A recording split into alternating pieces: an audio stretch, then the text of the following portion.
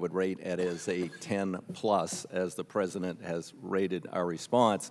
And I want to find out what the issues are that are delaying actions in Puerto Rico, whether they're budgetary or logistical, in what form they take. Obviously, many of us were concerned when we saw the award of a $300 million no-bid contract to Whitefish Energy Holdings with 2 employees, who was going to be paying linemen $2,500 a day as subcontractors to restore power. I hear that's going to be canceled. I want to be assured by FEMA that there will be no federal reimbursement. You know, I'm quite familiar with the federal reimbursement process, and we don't do no-bid dubious contracts at outrageous prices and give federal reimbursement to local entities who enter into such contracts.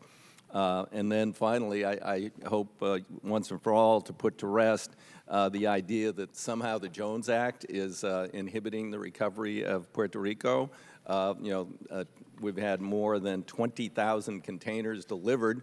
The problem has been the logistics of getting those out of the port to the remote parts of the island. Want to hear more about the infrastructure problems that are inhibiting the distribution and what we can do about that in the short and the long term. I also hope to hear that we're going to be emphasizing in all of these communities resilience as we rebuild, and that whatever the federal government can do in terms of its reimbursement to encourage resilient rebuilding so that we won't be paying again and again and again for subsequent floods in Houston, or for things that just basically are destructed by wind in Florida and in Puerto Rico. Hopefully we can learn from this, and we can build in such a way that they will better serve their citizens in future events like this, which are becoming all too frequent.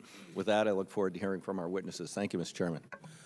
Thank you very much, Mr. DeFazio. And just a point to make, Ranking Member DeFazio and myself will be this weekend traveling down to Florida, Puerto Rico, and Virgin Islands. I've been to Texas before with Chairman McCall to see the effects of the storms there, and also to Florida one other time. So again, I think it's important that we see it firsthand, but that's why it's so important for you folks to be here, because you're living in those communities, you're talking to those people every day. So I really appreciate you, the members that are here, taking the time to talk to us today. And with that, I would recognize Chairman McCall for his statement.